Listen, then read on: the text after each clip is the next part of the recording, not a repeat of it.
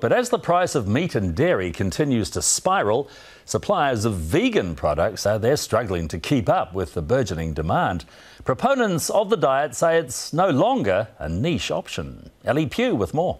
10 years ago, the Vegan Expo was a few stalls in a community hall. Now it's mushroomed to a point where even this new venue is bursting at the seams. But in the last year or two, the buzz around it has just gone boom, and so the word vegan now, suddenly people are like proud to call themselves vegan. Memberships at vegan and vegetarian groups have swelled nationwide.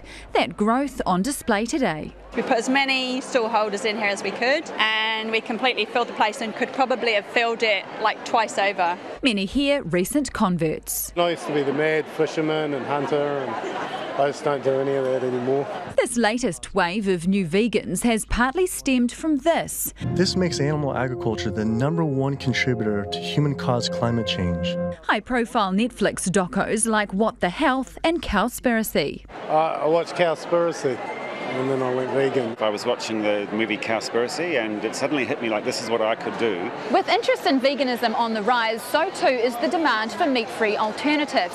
And companies showing here today say business is booming like never before.